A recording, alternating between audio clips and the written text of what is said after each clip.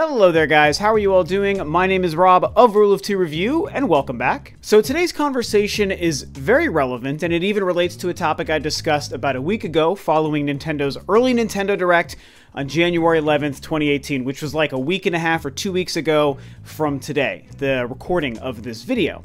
And on top of that conversation and what was happening, there was also a lot of activity on Twitter today specifically. A lot of folks, myself and some other people, got into a big conversation, a little bit of a debate, if you will, about this whole concept of ports from different consoles to new consoles, and if they're overpriced or underpriced, and if the content justifies these prices, and all of these different things, which we're going to discuss, at least as far as my opinion on this topic. And it was actually a lot of fun, I gotta tell you guys. I had a lot of fun on Twitter today. It all started from a tweet from my man Terminator Juice, who I definitely miss chatting with all the time. I used to do the Juices Loose podcast with him way back in the day. And he made a tweet, and then OJ from Player Essence, somebody else you guys obviously know from an awesome channel, really good buddy of mine. And he had some comments, and I had some comments, and the whole thing was surrounding the idea of whether or not Nintendo's recently announced Wii U ports for the Switch are justified in their full $60 price tag. And there was also a comparison made to Shadow of the Colossus, the remake, coming out in like 2 weeks, I think. It's like literally 10 days or 2 weeks away for the PlayStation 4, which has a discount or a budget price of $40, and there was just this big comparison over which games cost this, which games cost that, how much content is in this game, how long is this game, and if these games are justifying the price that they're being sold for. So like I said, I was kind of glad that this conversation happened today on Twitter because it got my brain thinking in a lot of different ways. A lot of us had a lot of interesting things to say back and forth, and it was just really good and healthy to have this kind of discussion about something that's kind of back and forth, that I think people could come down on a lot of different sides on this topic. So I just want to break down the individual titles, what's going on, what I think is happening, and if it really matters, or if it's something that people should be upset about, or if they shouldn't, and basically what's happening. So the gist is, as I just basically stated, Nintendo recently announced a couple of more Wii U ports coming over to the Nintendo Switch. Donkey Kong Country Tropical Freeze, we know Bayonetta's 1 and 2 are coming into a package, and of course Hyrule Warriors are the most recent examples of games coming to the Switch. And they are all, as far as we know, I believe this is official, they are all confirmed, or at least selling right now, for $59, $99, $60 basically. The typical brand new price for a brand new game, for any console.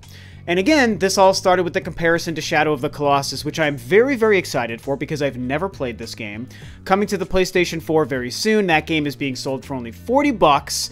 And I gotta say, like, at the end of the day, when I look at the whole situation and everything happening with all of Nintendo's games and their ports, which are great games, all of them, and I'm very excited for, and then I look at what Sony's doing with Shadow of the Colossus, I have to say that, honestly, overall, the big picture, we'll get into the fine details in a minute, but the big picture, I definitely think that Nintendo's overcharging, I think, for these games. I think that there's a case to be made for Bayonetta, which we'll get into.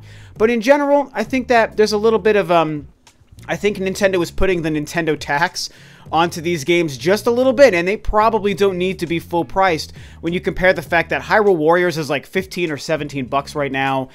Donkey Kong Tropical Freeze is probably 10 or 15. I don't know the exact prices, but I've seen a lot of numbers thrown out there, so they're discounted. They're old games on the now dead Wii U. These games are cheap. Same with the two Bayonetta games.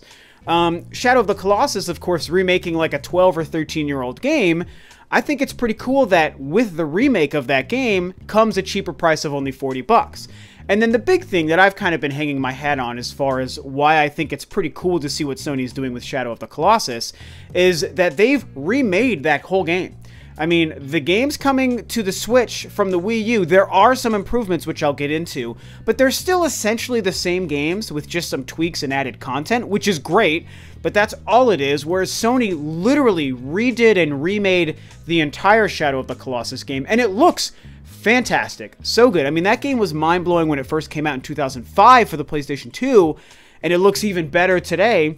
And to have put all of that work to remaking a game and the visuals and the engine and selling that for a discounted price kind of makes Nintendo's pricing look a little bunk. However, it's not all bad on the Nintendo front, and that's kind of one of the cool things to discuss here, and why it gets a little bit sticky, and why there really is no right or wrong answer here. It's all just whatever people feel comfortable with and how they want to justify these prices. But if we take a look at what's actually going on, we'll start with Hyrule Warriors, because that's a unique case. There are two versions of that game that previously existed that are actually being pushed into the one game. There was the original Wii U release, an amazing game, you can see it right here, one of my favorite Wii U games, and easily the game I played the most out of any game on that console. It's not my favorite, but I definitely put the most amount of time into it. And there was a lot of DLC for that game that eventually came out. There was a season pass and content for all the previous Zelda games. It was really cool. And then there was also the 3DS version of Hyrule Warriors that also had a lot of its own DLC and season pass content, and most of that was actually exclusive to the 3DS version, or at least some of it. And you couldn't even play the exact same games or characters and maps in some cases on both versions. You literally needed both versions to play all the content. Now, what's really great about the definitive edition, or whatever the perfect edition they're calling for the Switch of Hyrule Warriors, is they're taking all the DLC from both games, Wii U and 3DS, and they're putting that into one major huge package. I don't remember the character count, but it's like 28 or 35 or something insane. So many characters. We got Linkle coming. We got Toon Link, my man, coming. I mean, and all the different maps and the weapons. There were so many weapons and so much loot that was thrown in with all the DLC as well. And they've put that all into this package. So I have to say that that's probably the game that justifies its full price the most, because it's taking both games, all the content, and putting it into the one game. And there was already a lot of content in those games. So while it doesn't necessarily hold up exactly to the discounted price I think Sony is paying for Shadow of the Colossus, I do think that it stands up on its own right. And Hyrule Warriors, I think, will be a fairly impressive package. You know, the big question with all of these games, not just Nintendo's game, not just Shadow, just with across the board, is if they make sense for every gamer. And I think that every single person with all of these games, they get to decide, well, I played this game before, and I'm still comfortable paying full price for this game again just because I want to, or I played this game before, and it's absolutely not worth paying full price for it because I've already played it. It's a ripoff to pay 60 bucks. I mean, I think there's a debate on both sides. And that's kind of what's happening with Hyrule Warriors. I would say, for anyone who's played the game before, it's tough to say whether or not it's worth it for you to buy it again. I mean, you've already played the game, so you know what you're getting.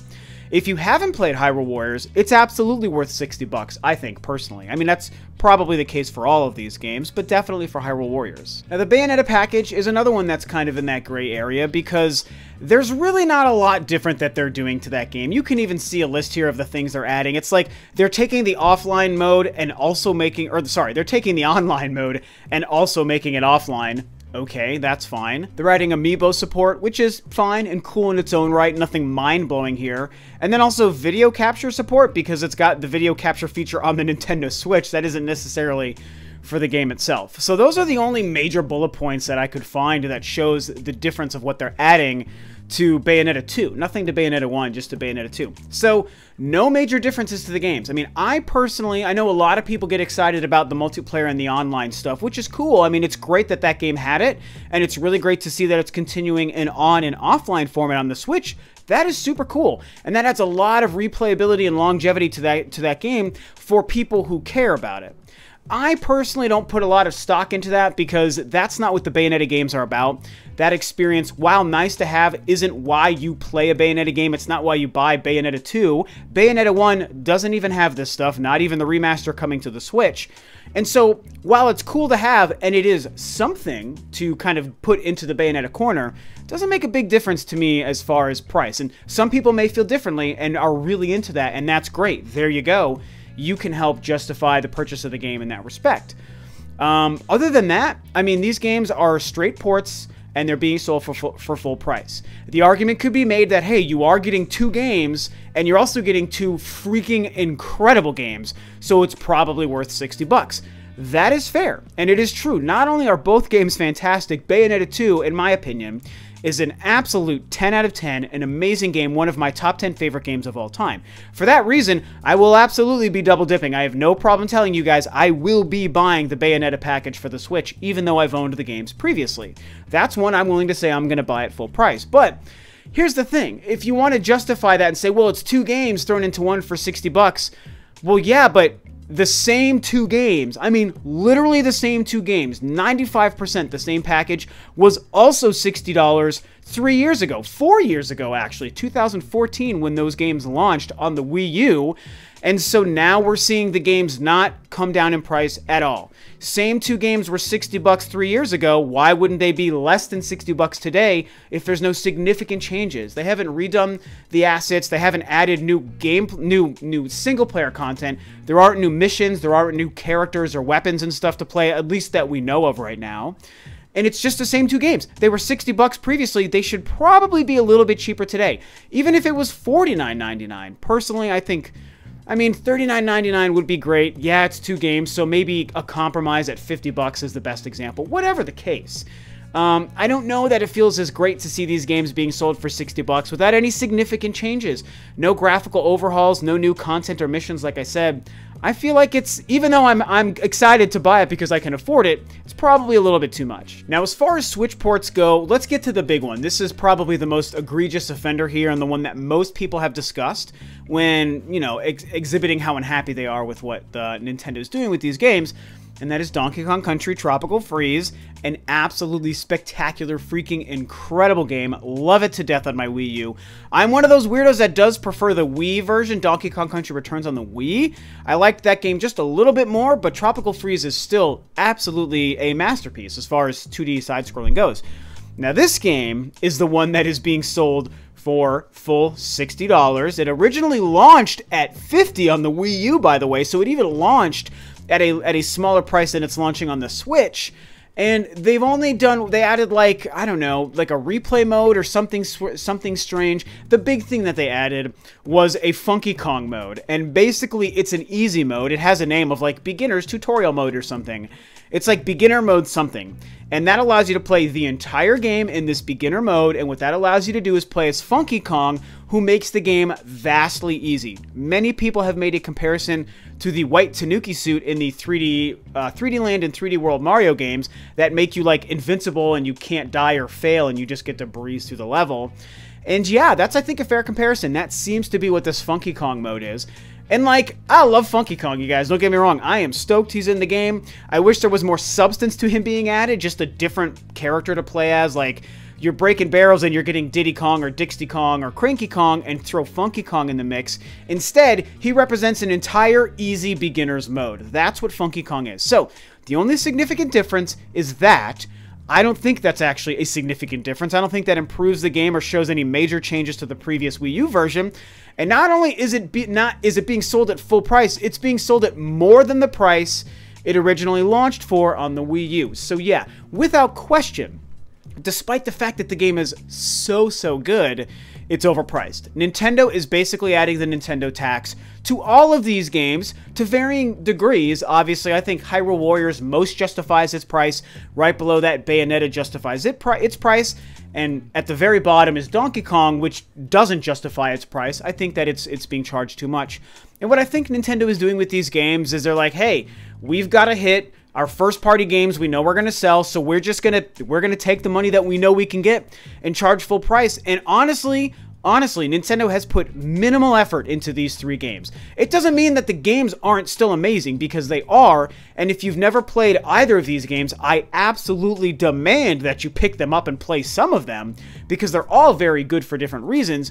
But Nintendo's, I think, they're shooting for the stars here. I think that they're probably way overcharging for these three games. And so I'll bring it back to Shadow of the Colossus one more time, and the only reason these four games have been used as examples is because the conversation we were having on Twitter very much focused around these, and again, it's the direct comparison of Nintendo's Wii U ports and specifically Shadow of the Colossus. And hey, I mean, I've already said it at the beginning of this video, Sony remastered and remade that entire game.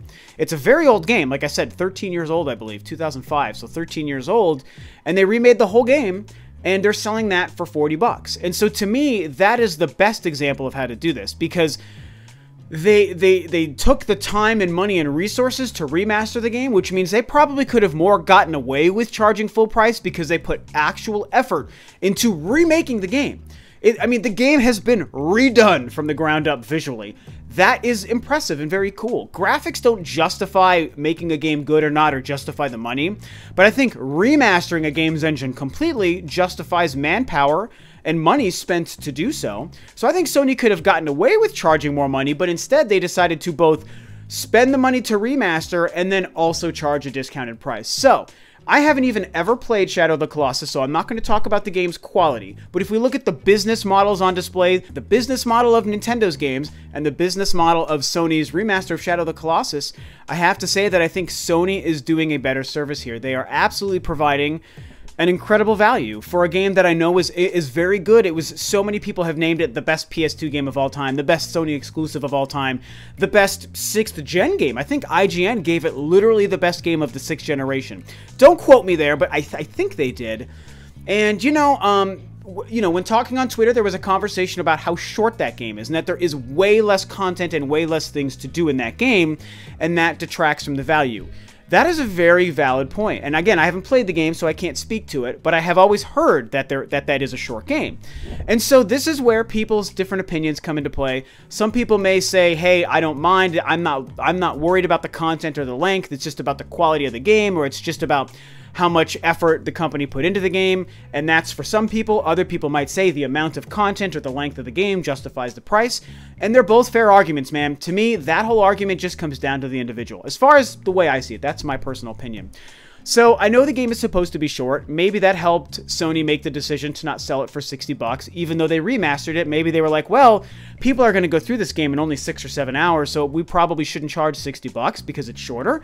Maybe that's the case. And so it's hard to say. And again, as somebody who hasn't played Shadow of the Colossus, I can't give my opinion on that. I will only state that when we look at the business models, like I already said, I think Nintendo overall is overcharging, and I think Sony has provided a pretty great value with a really awesome looking remaster of Shadow of the Colossus. So I think that's most of what I had to say. I just wanted to get out the details, the kind of continue the discussion that was had on Twitter today with some really awesome buddies and fellow YouTubers and stuff. It was a lot of fun. A lot of different people were chiming in. It was a crazy conversation.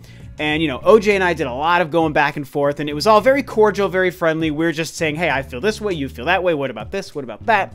It was great. It was just a lot of fun. It actually had me energized, man. I was like, this is great. This is a fun conversation. Like, this makes sense, and that doesn't make sense, and it got me thinking, and I thought this was an interesting thing to talk about, because there's a lot happening, especially on the Switch with the port thing. I have discussed it a couple of weeks ago, like I said. A lot of ports coming to the Switch, a lot of Nintendo Wii U games coming to the Switch. And so I thought it would be fun to discuss. So what do you guys think about this? Do you think Nintendo's model makes sense, or is it overcharged? And how do you think that compares to what Sony is doing with Shadow of the Colossus? What's your opinion on that game and on Sony's remaster and their price of that remaster? You've heard me say what I think. I think Nintendo's overcharging. I think Sony's got a great value. But hey, I'm going to be buying the Bayonetta package, and I'm going to be buying Shadow of the Colossus. So hey, I'm giving my money to both companies for different reasons, and I am totally cool with that. That's how I'm going to spend my money. What are you planning to do, and what do you think about this whole crazy thing? Definitely discuss it below. Thanks, of course, as always, for tuning in, guys. This is Rob of Rule of Two Review, and I will catch you next time on another video.